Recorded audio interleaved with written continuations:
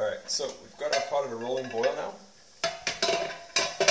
And so we're ready to add the malt extract. So what I'm going to do is kill the heat. Let this settle down a little bit. If before I said that this was a dry malt extract, I can't remember. I apologize. It's actually a liquid malt extract. It kind of looks like it's a thick syrup, almost like molasses. I'm not sure how good this camera angle is. I actually just put the camera in my shelf, so we'll see how this turns out. So what you're going to do, I'm just going to let this calm down a little bit. Is you're going to pour this malt extract in. You're going to do it very slowly, and you want to pour it into the center and mix it as you're pouring it. There's two reasons for this. You don't want it to stick to the sides and burn, because it'll give your beer some nasty flavors. But you also want to do this slowly and mix it, because the malt's going to kind of encourage more boiling, and you do not want this to boil over and kind of foam up over the sides, because as you can probably see, the stuff is incredibly sticky, and I do not want this all over the stove. So this seems to be a little bit calmer now, so I'm just going to gradually start adding the malt. Never done this before, so let's do it quite cautiously.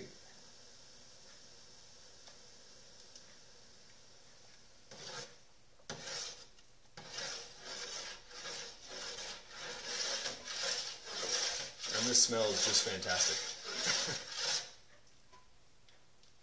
The scent is irresistible. I don't know if you can hear me talking over the stirring, but I'm basically just rambling to myself anyway. So yeah, I'm just trying to keep this moving, make sure it mixes in, doesn't touch the sides or the bottom, and just watch for boiling. It looks like it's calmed down, so I think I'm okay.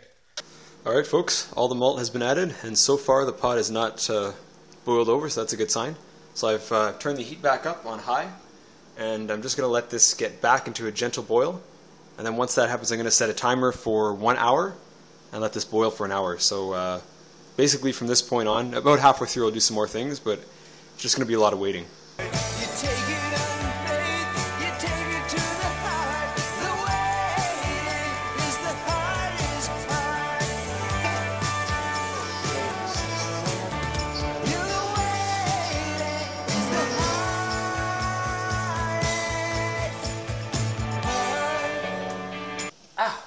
Okay, so I apologize if this camera angle is not the best, but it's the only way I can use both my hands. So I've waited about a little over 20 minutes, and I'm going to add the hops. So some recipes will call for you to add these right at the beginning, others won't. Hops contribute to the bitterness of your beer, so I've decided to wait a little bit. I don't want my beer to be too bitter. So you're going to want to add these very slowly to your pot, because these can really cause it to boil over. So as was the case with the malt, be very careful. You might want to turn the heat down just a little bit, so I'm just going to start adding these gradually. Mix those in there.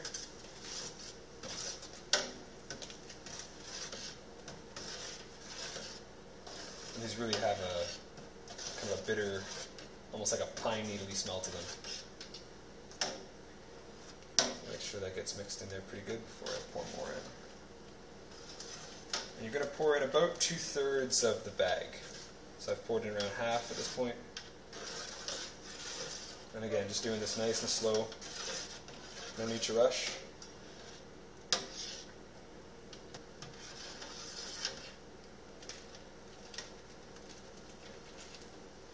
Okay, and I'm going to save the other third of the package, because that's going to be added later on. Just put that to the side.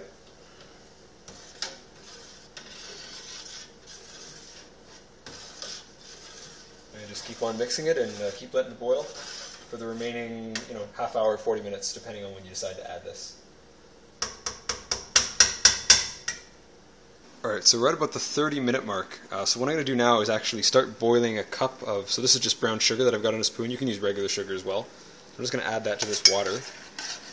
This is pretty hot, it's on the verge of boiling. So I'm going to mix that up, and I'm going to get this stuff boiling for a little bit. And the idea is to make, a sugar-water mix that is very clean, because you are going to use this to sort of reanimate your yeast in a little bit. So I'm just letting this boil. I'll let it boil for a few minutes just to make sure I kill any bacteria, whatever might be in it, coming from the sugar. Just have a quick look at the pot. It's always a good idea to keep checking. Yeah, it's doing alright. It's probably clogged up the lens there. Sorry about that. Okay, so that's going. Just let that do its thing. And what I'm going to do, I've already gotten a cup of water going. This is about lukewarm. So this came from the kettle, so it's been boiled and sterilized. And what I'm going to do is add the yeast to this in just a minute. First I'm going to add a bit more hot kettle water in just to make sure that it's at about 100 Fahrenheit. And once I get it there, I'm going to add the yeast in. And then once the yeast has been sitting there for a minute or two, I'm going to put some of that sugar water in. And that is going to sort of help the yeast get going. I basically want the yeast to already be fermenting when I add it to my fermenter with the mix that I'm making right now. And well, you've heard the expression, hit the ground running. We want the yeast to hit the beer fermenting in this case. Alright, so we're just a little bit past the half-an-hour point. So what I'm going to do now is put the yeast and sort of reanimate it. So I've mixed this water. So this was water from the kettle. I don't know if you can see me, but this was water from the kettle. It's gotten to about room temperature, so what I did was add a bit more kettle water to it to get it to about 100 Fahrenheit, and that's roughly where it is right now. So what I'm now going to do is add the yeast. Here's my brewer's yeast. This is a dry yeast. So I'll just tear open the package here. There's a tear line, I think I have to cut it. Okay. Okay, so I've got the package open, and I'm just going to add the yeast into the water. Like that. Make sure I get all of it in there. It's got kind of a sour smell to it, actually. And I'm going to have a quick look at my Steve, just to make sure it's okay. Okay, so I've got the sugar water that I showed you before. I just turned it off, so it's been boiled on the stove for a little while now. It should be good. I'll throw this out. I'll just gently give this a little mix so that it all gets nice and hydrated. Alright, so it's been just a couple minutes. I basically had time to run some cold water on the outside of this pot just to allow that water to cool down because it was boiling just a moment ago. So now it feels like it's pretty much lukewarm. I'll take the temperature just to be sure. So let's make sure I sterilize this thermometer. Keep things nice and clean. Keep an eye on the pot. It's always a good idea. Make sure it doesn't boil over. And let's see where this water is at.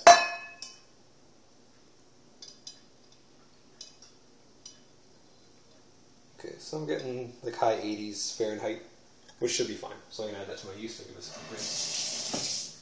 This I'm going to have to clean later, so I can go over there. So I'm going to add some of the sugar water into the yeast, and that will give the yeast something to start eating. And it'll also let me know if the yeast is still alive. Don't necessarily need to add all of it, just give it some sugar. Okay, so we'll let that sit.